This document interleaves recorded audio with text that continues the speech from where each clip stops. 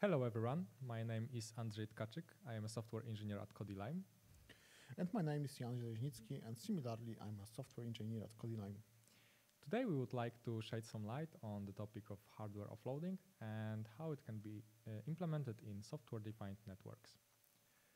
So what will we talk about? First of all, we will go through a quick reminder of what actually SDNs are, but it will be very short. If you are not familiar with the topic, I recommend you to check our materials on our website regarding this. Then we will examine some theory standing behind offloading, different offloading approaches, both from software and hardware point of view. Finally, we will consider some real-life example alongside with our idea, our solution of how hardware can be implemented, hardware offloading can be implemented in this example. At the end, we will leave time for questions, so you can write your questions in the chat during the presentation or at the end during the Q&A session. So let's start with a quick reminder about software-defined networks. With the growing number of devices and the packet volume that is processed in computer networks, we need a new way to manage the computer networks that we use in data centers, for example. So we move from a single device consisting both of specialized hardware, control plane, and providing some chosen features, and we split that into 3 different layers. We call them management layer, management plane, where applications such as OpenStack live and can apply some configuration to our network and utilize it in, for example, virtualization. Then we have control plane. This actually realizes the features used by the management API. And beneath that, we have data plane. And that consists both of hardware devices, those could be white box switches, and we have as well software data plane. And that is very important for our topic of hardware offloading because it actually realizes it. So let's talk about that. So what do we mean by software data plane and what are the challenges here? We are going to run packet forwarding and processing in software. So it means a generic CPU running on virtualization host. And although this idea is great and can distribute packets to different VMs, it comes at a cost. Really, packet forwarding in software is much slower than in hardware, both in terms of latency and in packet volume or throughput. And of course, we need to allocate resources from the host operating system to actually run the forwarding data plane. We need both CPU time and memory. And performance reliability can be challenging. Certain packet traffic characteristics or workloads can impact, or high workloads can impact software data plane performance. And we have some techniques or approaches purely in software to mitigate those issues. Instead of relying on interrupts to acquisition packets, we can use hardware polling on network devices. And instead of copying memory or packets between user space and kernel space, we can run all forwarding application in user space. But really, this results in need for dedicating more resources. So if we have such high costs to actually run software data plane, maybe we can use hardware. And the answer is, yes, we can.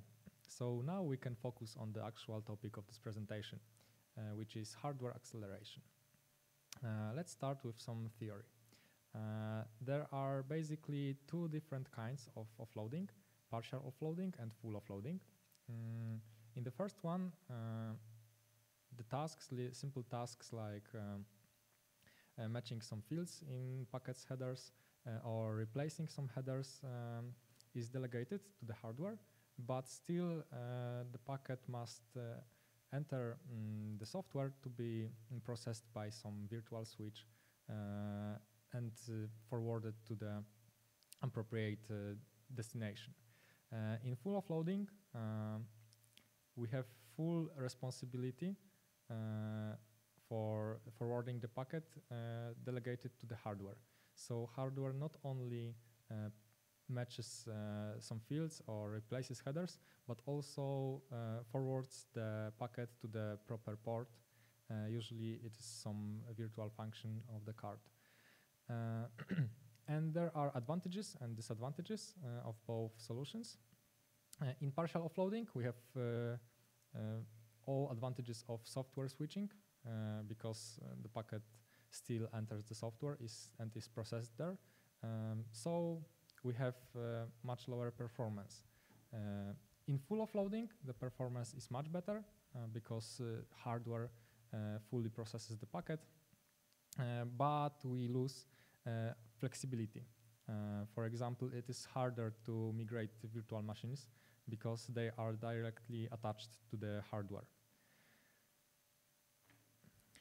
Yeah, and with that general introduction of software approaches, let's consider hardware. And really, the best solution to start with is conventional NIC. It's so popular that you have probably already deployed it in your software-defined network. And most of the conventional NICs available on the market already support some kind of hardware offloading. Those can be features such as VLAN or VXLAN encapsulation and decapsulation, or matching packets by the headers and delivering to appropriate VMs. And really, this conventional NIC is very cost and power efficient.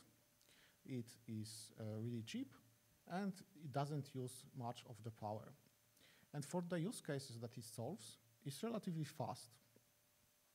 And of course, since it comes as a closed device, you have all the support from the hardware vendor, which is usually a large company.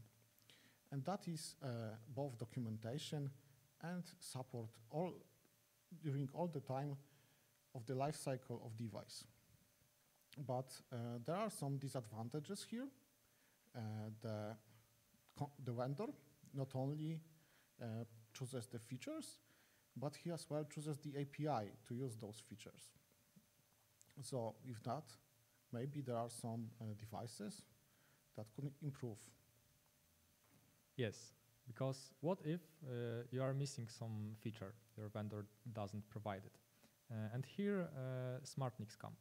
So SmartNIC is just a normal NIC, casual NIC, with some programmable part added on board. Usually it is some FPGA or some ASIC.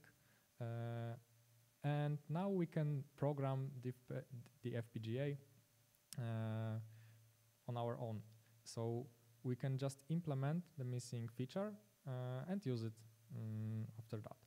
But not only implementing features, since FPGA is fully programmable part, fully programmable hardware, we can implement even more complex programs, like for example L3 router, and now we can do all the routing in hardware. But still there is one connection between software and hardware. In this L3 router example, we still need some routing table, some routing entries to be inserted into the card, and so we still need software responsible for that. And to solve this problem, there is a next evolution of SmartNICs. It is called IPU, DPU. Some people call it next-gen SmartNICs, and it is just a SmartNIC with another CPU added on board. So now our hardware has its own CPU, so we can run even separate operating system on the card, and there render our software applications that are responsible for example, inserting rules in our router. And now we have full separation from software, and all resources on the host are freed up.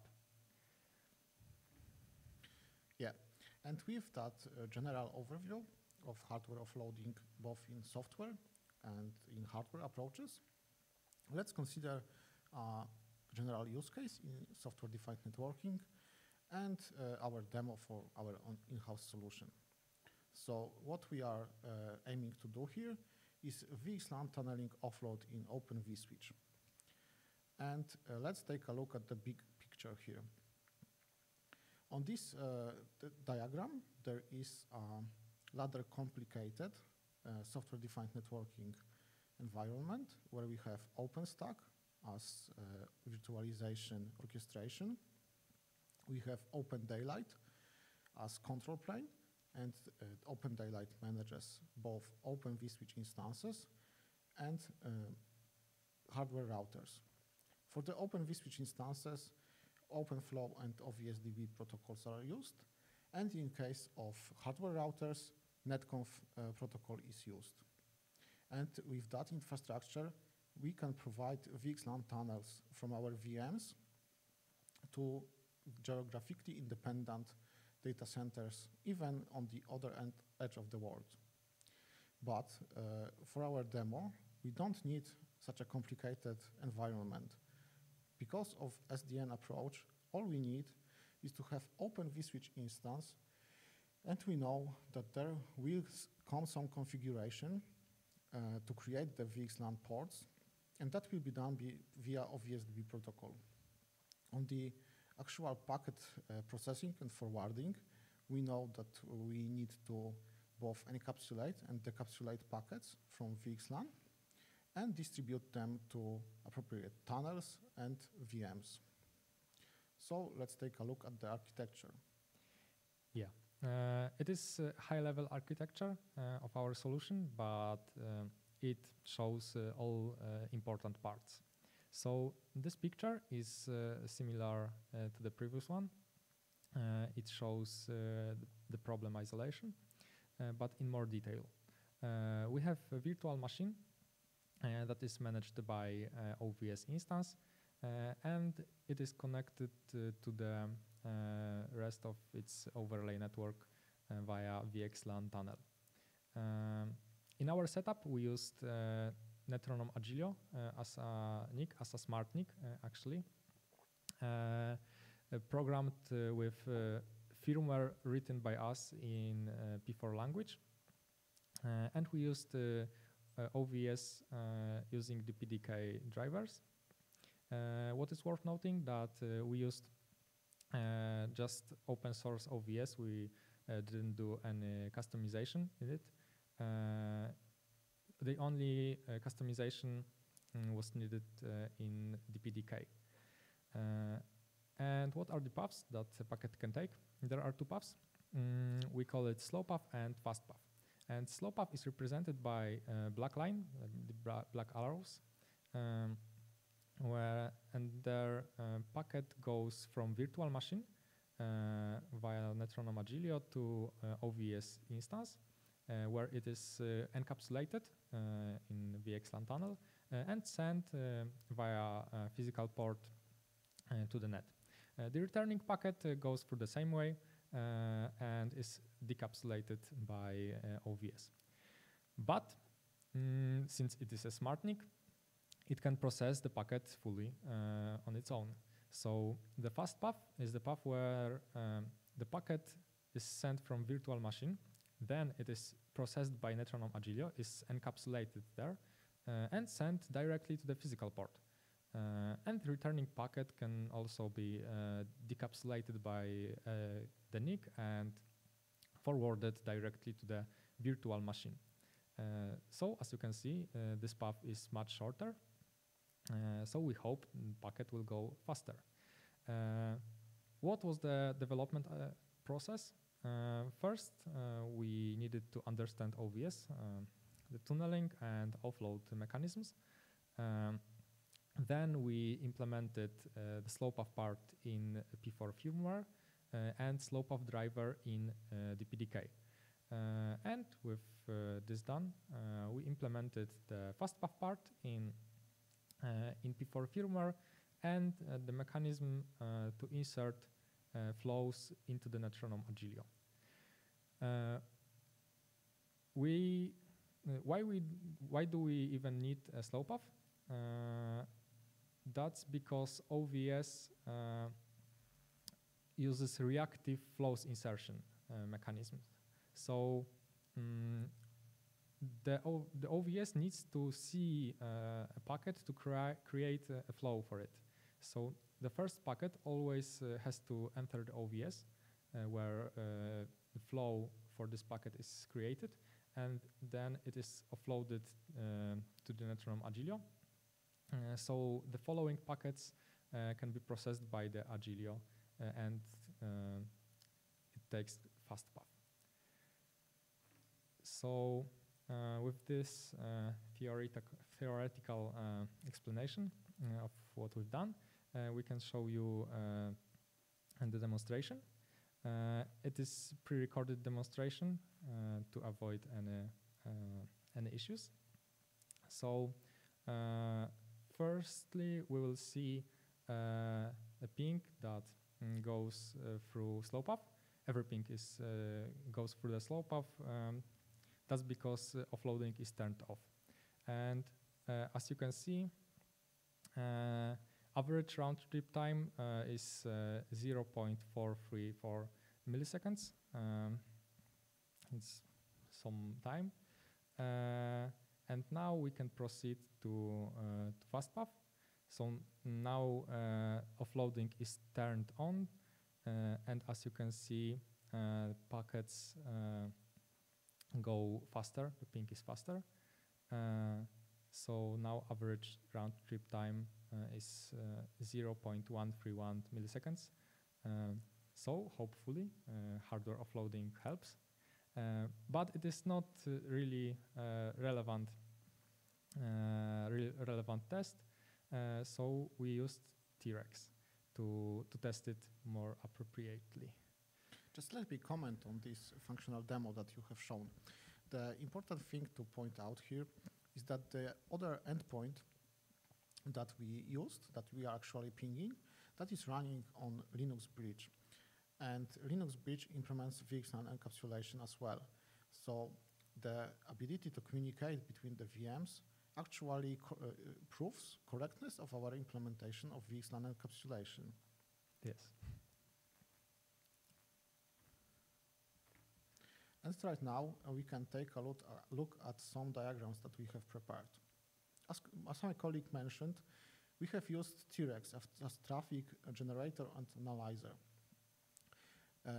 We actually run L2 forward instead of VXLAN due to hardware limitations, and used kernel with Open vSwitch as reference. As you can see here, the latency improved significantly.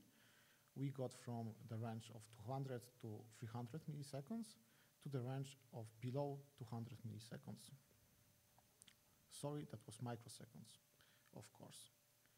And not only is the latency better, if we take a look at jitter, you can see here that the packets passing through our hardware offload solution really do not present much of jitter at all.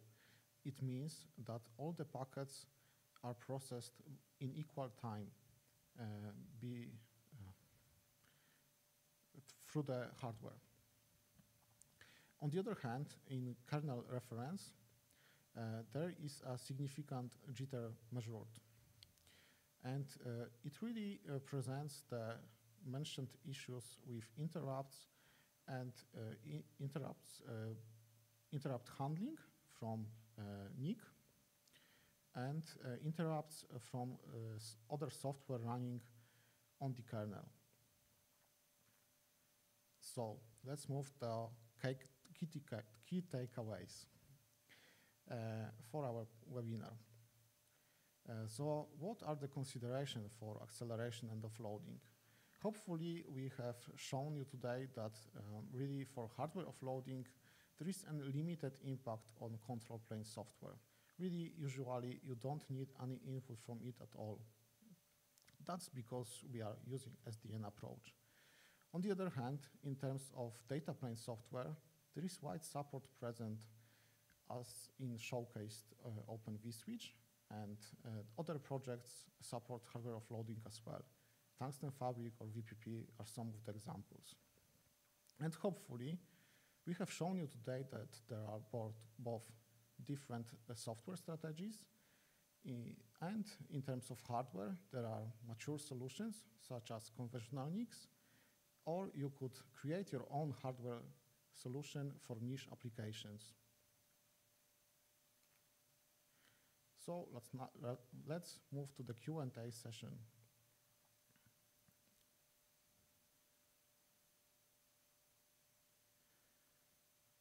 And we have first question: can it mine bitcoins? So, because it's programmable hardware, of course it can mine bitcoins. And actually, in some initial stages of Bitcoin implementation, programmable FPGAs were used and then replaced by ASICs. But how does it apply to packet processing? The actual cryptographic engine can be integrated nicely into packet processing pipeline and provide us with some functionality needed, for example, to implement IPsec.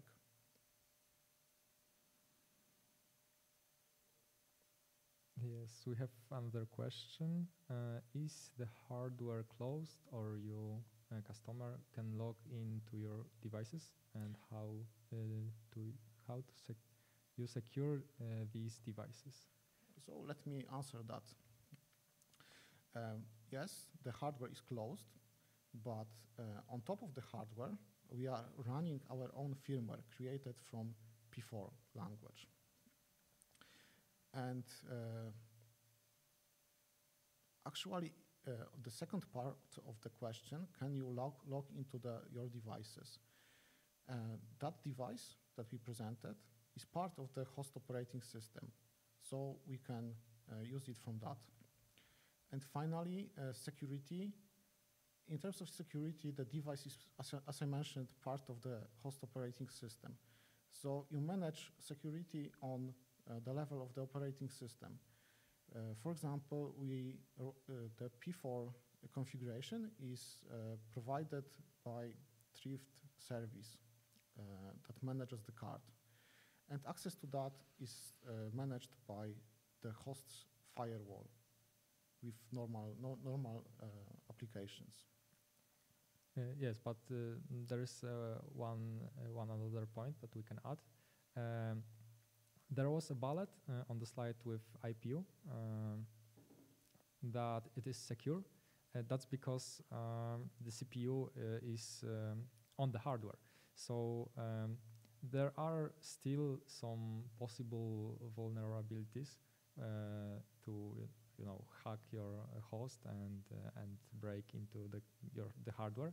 But in IPU, in fact, software is on the hardware, so there is no connection between the guest VM and the hardware that is responsible for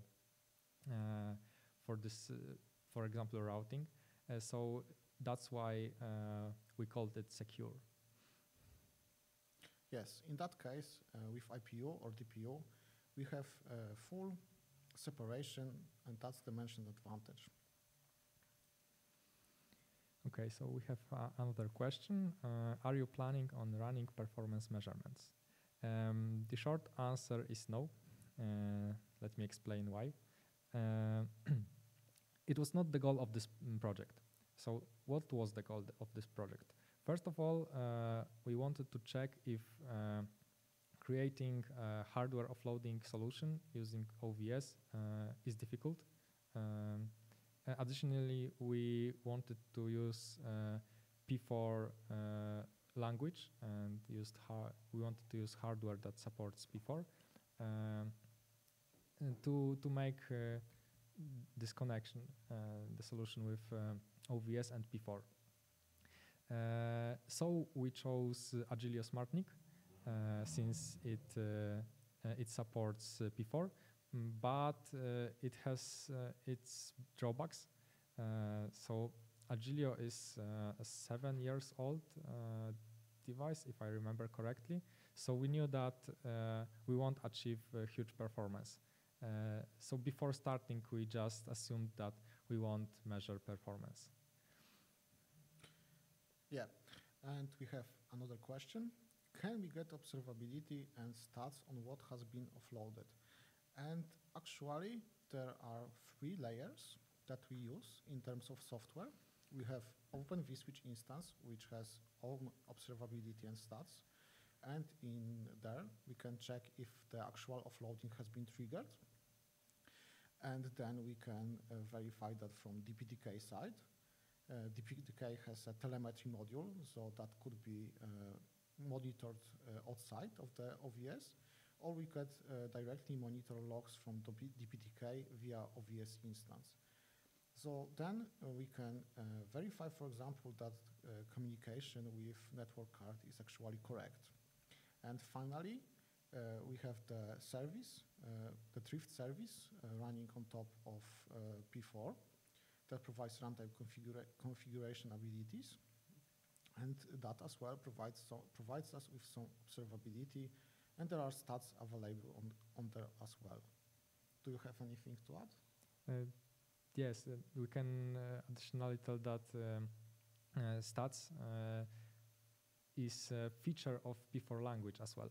So we can use counters or registers in P4 and even attach them directly to the table entries in P4. So it's just a feature of the language as well. Okay, so there seems to be no more questions. So thank you very much for attending today's webinar. Hopefully we were able to present a very general overview of hardware offloading. We meant it as an easy introduction to the topic rather than an in-depth guide. Really, the iceberg of hardware offloading is beyond our capabilities right now. Yes, thank you again for attending. I hope you enjoyed our presentation, and I can encourage you to check our other materials on our website. Yes, and to wrap up, I have a small announcement. After the webinar, you will get a very short survey about your impressions. Me and my team will be very grateful if you leave us some feedback that helps us improve on the webinars in the future. So thank you very much in advance. Yes, thank you, and hopefully see you on the next webinar. Bye.